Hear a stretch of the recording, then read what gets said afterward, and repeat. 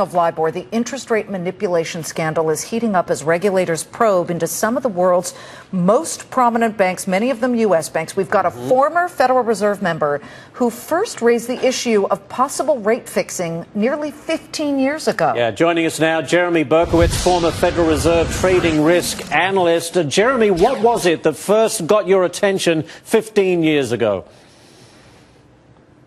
Well, actually, at the time, there was some distortions. There were probably mistakes that crept into some of the LIBOR quotes that we were looking at on a Bloomberg terminal, and that could have potentially contaminated the international measurement of LIBOR, but it didn't because of the throwing out of the highest and lowest bids. Okay, so let's first just quickly say that the way this London interbank offered rate, that a lot of other rates are set upon, is put together by 15 different banks reporting what they feel is the average rate there.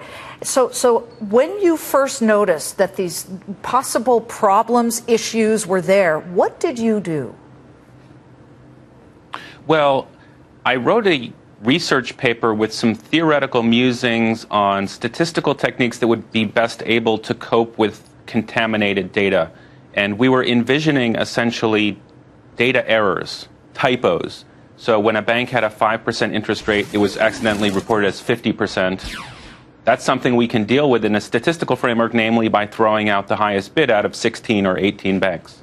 But don't you think the way this is set up, Jeremy, I mean, let's be honest, it's a little bit of fudging, it's a little bit of collusion, it's kind of a private club, a cabal, if you like. I mean, isn't that the way it is set up anyway? That appears to be a lesson from the current experience.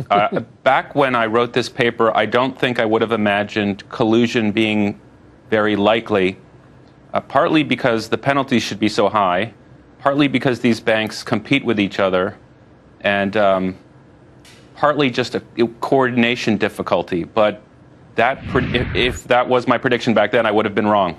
This is fascinating to me that when you wrote your paper, you wrote it with the belief that it was a fat-fingered mispunch, meaning somebody actually had a typo, when in truth, as we now know from emails through Barclays, that traders were manipulating the actual numbers.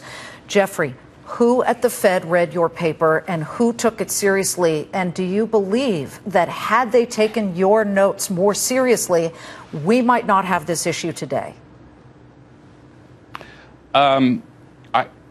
I feel I wouldn't say that the Fed didn't take it seriously, but the Fed was not, and even today, the Federal Reserve Board in Washington is not directly in a supervisory position over the British Banking Association and over the LIBOR calculations. So, to a certain extent, the CFTC may be partly responsible for this kind of supervision. To a certain extent, maybe the New York Fed, but I think the Federal Reserve in Washington, this was just more of a theoretical idea. Do you think this is a turning point, Jeremy, that perhaps this whole system may be changed now because this has come to light? I think it's very likely. I think it's very likely that the use of LIBOR in the international derivatives market, in particular interest rate derivatives, will be given a second look. I think even if that was not the case, the calculation of LIBOR itself will be given a second look. And yes, I do think this is a turning point. This is something. Jeremy, we've actually go ahead. I was just going to say, this is, even for somebody who thought about this problem 14 years ago, was a shocking episode.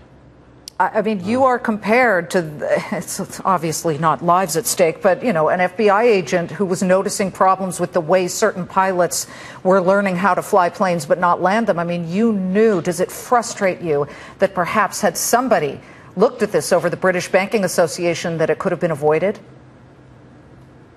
It could have been mitigated in the sense that there are alternative statistical techniques that could be used that would be even less sensitive to misreporting. But I would say this, collusion by enough banks will defeat any statistical technique. So if five banks colluded this time, next time it could be 7 or 9 banks. And this arms race between the statistician and the banks will ultimately win if the collusion is severe enough. There's the soundbite. Jeremy, Jeremy, thank you so much for joining us. Jeremy Berkowitz is the former Federal Reserve member who first noticed these issues with possible rate manipulation. Didn't see it back then because wasn't, but wrote a paper